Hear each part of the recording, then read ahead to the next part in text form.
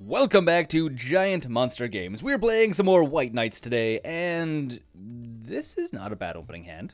This is not a bad opening hand at all. I'm going to keep this opening hand. I think it's actually absolutely fantastic. We have all the lands we need to get to Knight Exemplar, and we have this guy if we get to 4 lands, and then we can start dumping mana into it. What are we playing against? We're not playing against goblins again, are we? We're not playing against goblins again. Could actually be just your good old-fashioned burn, but I assume if we were playing against good old-fashioned burn, he would have actually played some burn spell. But he might do it on our turn as well. That is completely a possibility. And ship it through to our opponent's turn. I'm not doing anything else. What does our opponent decide to play? Does he have a burn spell? He does not have a burn spell. Going to his turn, it looks like it is mono red Tron? No, a red Eldrazi? Power equal to number of colorless creatures you control. Okay, well, that's a weird thing. Playing in the tournament area this time, by the way. Usually I play in the just for fun area because, well, the getting serious area has no one that plays in it. So I usually play in the just for fun area where you play against a melody of decks. Sometimes they're competitive, sometimes not. But I thought I would take the spin and go out to play again the not so budget area. So we're gonna play Knight of Meadowgrain. We do have double Celestial Flare, so if this guy attacks in, we can just make him sack it. So that'll be a thing, but we're going to do it later. We're going to do it later. And, ooh. That's the thing. So when this guy dies, reveal the top card of the library, they can put it into the battlefield. That's scary. Yeah.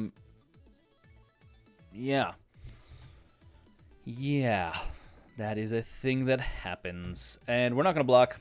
I mean, we'll die if we block, so there's no point in us blocking. Keeping up Celestial Flare might not have been a bad idea at this point, though. And he's going to ingest, exiling what? What gets exiled? It is going to be... I should have always yielded this. I don't need to see it. It is a Thraben Inspector, which is not the end of the world. Not the end of the world at all. I would actually much rather have Plains, because Plains are nices. And it's going to be Knight Exemplar. I mean, again, we could, in theory, play Celestial Flare, hold up Celestial Flare, but if I play Knight Exemplar, I can just literally chump block with Knight of Meadowwood. Why not? Yeah, I'm going to do that. I have a hunch he's going to probably bolt the Knight Exemplar to get rid of it. But we're going to find out. We're going to find out if he actually does that or not. It would not surprise me. Okay, there we go. Bolt. Called it. Yeah, it's kind of predictable, though. One thing about Modern, especially if you're playing a creature-based deck, is there's a lot of removal for creatures. So you kind of need to be aware that that is a thing that will likely happen. That creatures will die as you play them. So, because usually once your opponent, they evaluate, what's on the table? What do I actually need to get rid of? And he's going to get rid of a what? Another Thraben Inspector. All Thraben Inspectors all the time, apparently. And there's Thought-Knot Seer. We don't have any way of dealing with that. Well, we do theoretically have a way of dealing with the Celestial Flare. But, so opponent's going to see what's going on in our hand, which is scary for us. And he's probably going to grab Celestial Flare. Probably a better bet. The other option would be getting rid of this guy. Because this guy dodges Bolt and makes things bigger. Yeah, okay, there you go. He has 2 options. He had two good options. And I think we play the Ghost Quarter. And unfortunately, everything is white. So Ghost Quarter is really not very good right now. The thing, though, we could use Ghost Quarter for is theoretically blowing up this thing. Theoretically blowing up that thing. I don't know if I really want to do that, though. I kind of just want to leave Celestial Flare up. But he'll attack with both these guys. What will end up happening. So if he attacks with both these guys, he sacks this guy, gets a card for free. Which is not amazing. Not amazing at all. If we play Knight of the Holy Nimbus, he has to pay for it, but he has the mana to pay for it, so it's not like it's the end of the world. I think we hold up, and I think we just hold up. Yeah, we just hold up. That's what we're going to do. That's what we're going to do. And we'll make him Celestial. We're going to Celestial Flare him, even though it's not the best option, technically. I mean, theoretically, we could actually double Celestial Flare by using Ghost Quarter to blow up one of these guys. We'll see what he does. We'll see what our opponent does. So he's probably going to attack him with everything. There we go. He attacks with everything. We will Celestial Flare our opponent. So, paying that. So he's going to blow up this guy and get something off the top of his library, potentially. So, there we go. Something off the top of his library. And it is going to be... It is a Terminate. Well, that's fun. And then we might as well go like this as well. So we're waiting on our opponent. And we're gonna double Celestial Flare. So sack Ghost Quarter, blowing up one of our planes. Tap you for land. What is going on here? my MTGO is really weirdly slow right now. So chose that. Yes, we're gonna blow up this with Ghost Quarter. Nice thing about Ghost Quarter is it comes into play untapped, whatever land it is, so you can actually blow something up and go and fetch up lands, which is nice.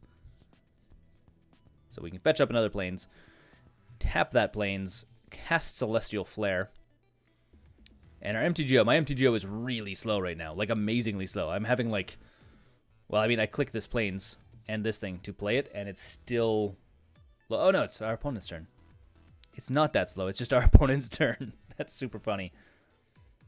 And here I am complaining about how slow my MTGO is. Damn you, MTGO. You're so slow. Be faster. Okay, so it's going to be Celestial Flare, our opponent. There we go. He's going to have to sack a second creature. He's probably going to sacrifice the Thought-Knot Seer. I would... actually, no, he'll probably go with this guy. Removal is a removal. So why not get rid of the smaller of the two creatures, I guess? And then, yeah. He has a Terminate. Because you have a Terminate, I may as well block this way. Not the best thing in the world, but it's something we're going to do. Because he's just going to terminate next turn as well. He's probably going to terminate this guy. Mind you, if we play Knight of the Holy Nimbus, he'll probably terminate Knight of the Holy Nimbus. And he's going to team Battle Rage, which still gets damage into us. Which, I mean, it would have been 8 damage to us. So that's a thing. We still gain a little bit of life. Not the end of the world. And another Reshaper. Okay, so... we play a Student for a white, and then I think we play a Knight of the Holy Nimbus because our opponent has to pay 2 mana to destroy it, so we can kind of like decode our opponent, make them spend more mana than they actually need to. Mind you, they're at 1 card. They're pretty low. Mind you, we know that they're drawing a Terminate next turn. Okay, well, ship it to our opponent's turn, see what they do. And then we can always bump this guy up as well. I mean, we can, if we have extra mana, we can always pour it into him to make him bigger. So our opponent is indeed paying for Knight of the Holy Nimbus, and he'll probably terminate right away. That's what I'd guess he'll do. Yep, terminate right away. Can't be regenerated. I don't think you need to pay for Knight of the Holy Nimbus, actually. And do I need to block this? 4, 5, 6, 7. I might need to block it, but I don't think I'm going to block it. We're going to see what we draw into. Next turn is going to be the Make It or Break It round. And I think it's the Break It round, actually. I think it is. Because we can do Paladin. Paladin and this guy can double block here, which I don't think this wins us the game. I don't think this stops at all. Depending on what our opponent plays, depends on if we lose this next round. If he plays anything of importance, we totally die. Destroying lands is a way of dying. I don't think it actually stops us, though. So I don't think it actually stops us. I'm surprised you play Stone Rain, because there's, what, Molten Rain, which does damage as well. That, on the other hand, does stop us. Okay, scoop it up. Concede this game, go to game 2, save our clock. And go to Sideboard against Eldrazi, Red-Black Eldrazi. What do we need to do against Red-Black Eldrazi? Well, Oblivion Ring comes in. I don't think Witchbane Orb comes in. Riders of Gavony definitely come in. They're good against Eldrazi because we can just name Eldrazi. Mindcensor doesn't work. This doesn't work. This doesn't do much of anything. You need to stay in because you dodge Bolt. You are a late game drop, but you do dodge Bolt. These guys come out because they die to Bolt really quickly, so there's no point in keeping them in. Always watching Always Watching is good, but it's a little bit expensive against Eldrazi, because Eldrazi is a little bit faster, more aggressive than we need. So, you know, getting the +1 is nice, but I think I don't think we can leave it in, that's for sure. What else do we need to take out? Faster stuff is always nice. Brave the Elements is going to be good. Or is it? It is not going to be good.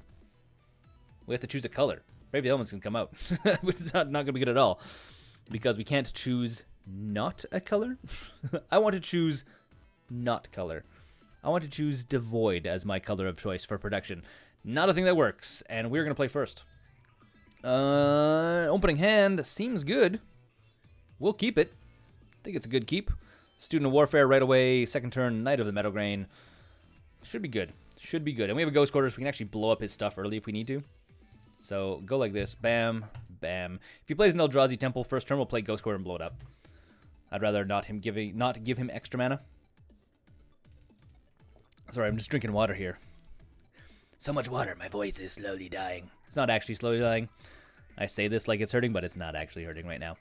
So, against Eldrazi, he goes and fetches up Blood Crypt, pays mana for it, or pays life for it. So, what he's playing, he's going to Bolt? No, he's going to hold up. He's going to pretend he is Bolt. He is going to Inquisition, though. And Riders of Gavony is probably the best bet for him to pull out of my hand. Because we can name Eldrazi, and then creatures, human creatures we control, which are almost everything, is going to get, not this guy, unfortunately. No, it's going to be Knight of Meadowgrain. I guess slow down tempo is better. Technically better.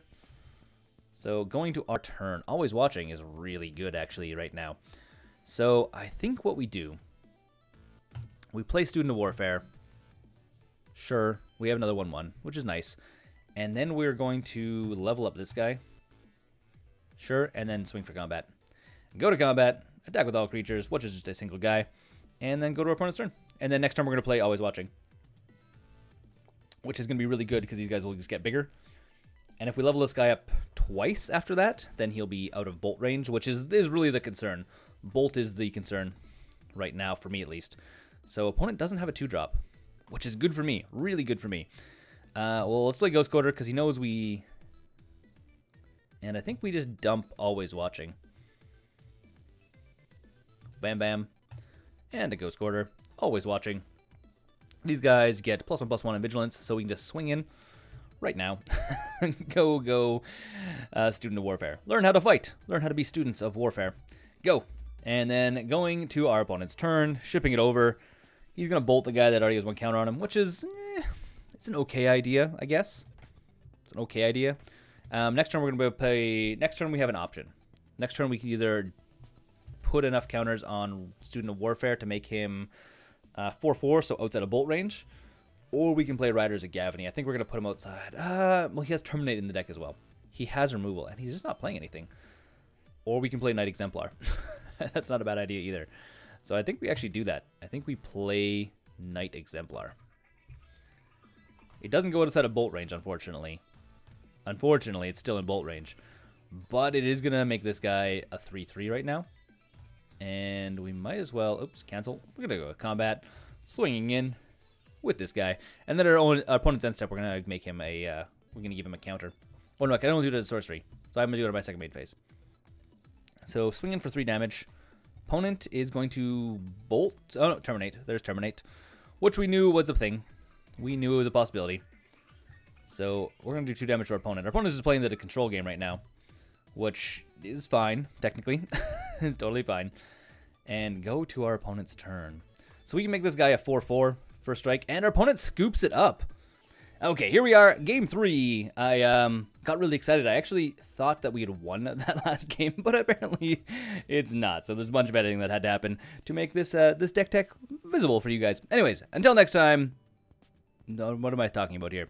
I'm talking about nonsense. I think we can keep this opening hand. Double pump spells is not amazing, but I think we're going to keep it. I think our opponent just didn't think he was going to be able to get the tempo and was just worried about burning his clock away. Because, I mean, if he doesn't draw into the stuff... Oh, what does he take? He probably takes Knight of the Nimbus or Knight of Holy Nimbus or this guy. These are the 2 options. These are the 2 options. Can't take this guy, which doesn't really matter. He's not gonna care about it. Taking one of these 2 guys is going to be the better bet. Honor of the Pure is also nice, but I think it's going to be one of these 2. Gonna be one of these two. What are you guys? Oh, he's gonna take Honor the Pure, which is not a bad option as well. I mean, it makes all of our stuff bigger, but yeah, it's not a bad option. It is a decent option. That being said, I mean, Always Watching. As soon as we draw a third land, we're gonna drop Always Watching anyways. So it's probably gonna be probably. Oh, yeah, nice. He has the Vengevine guy. So I think it's gonna be. This is whenever he becomes blocked. Not when he blocks. When he becomes blocked, he does that ability, which is fun. And I think we actually... I really want to Ghost Quarter this thing, to be quite honest. Just because getting 2 colorless mana for Eldrazi is really not fun for me. Not fun. I mean, that's basically 3 mana right there. I think we're going to go this way, though. We're just going to make our opponent... Because this can only be 2 mana for Eldrazi spells. So he can't... He'd have to actually use up all of his mana to block and kill this thing. So, if that makes any sense. Or he can Lightning Bolt it. Pay 2 mana and then Lightning Bolt it, technically. Or he can Terminate it. Or Collective Brutality it. Because it actually destroys it. Collective Brutality, giving it -2/-2, actually theoretically destroys it. By theoretically, I mean it totally does destroy it, so that's a thing that happens. Okay, so Eldrazi. So, what? Yeah, he's going to ingest. What is he exiling? He's exiling a Plains, which is not the end of the world. Not the end of the world. Knight Exemplar is really nice, but I don't think we're going to play it right yet. I'm really tempted to play Always Watching. Really tempted to play it, quite honestly. Because it's a little bit better mana efficiency. And then next turn when we play like Meadowgrain or something like that, it becomes a 3/3, which is a bolt range. I think we're going to do that. We can take the 1 damage from this thing. It's not the end of the world. So that's what we're going to do. Always Watching, comes down. Again, the other option would have been to play this guy, Ghost Quarter this. If we would have drawn a Plains, we would have done that. We would have Ghost Quartered this thing away. So we take a damage from our opponent, which is fine. He exiles what? I'm going to always yield to this. Always yield. And it's another Plains. Well, not necessarily the best thing for us. We kind of wanted that Plains. And then... this is the one downside of this deck. Having the Ghost Quarters in it is good in theory, but we're running 2 of them because almost everything is like white, or white. Everything is just like, oh, we just need white. All the time, white. And I don't want to play Knight Exemplar because he's just going to bolt it right away. We could play Knight of the Meadowgrain. That is not a terrible idea. And now our opponent scoops the match because we're thinking too much. Well, I guess theoretically I win against Eldrazi. It was an interesting game. Until next time, though, my name is Adrian, this is my Giant Monster Games. Thanks for watching, and don't forget to game like a giant monster. Thanks for watching the videos here on Giant Monster Games. If you want to support the channel directly, we now have a Patreon page which you can go and become part of the broader Giant Monster Games community. Additionally, if you want to see some other awesome videos, you can click right here or right here.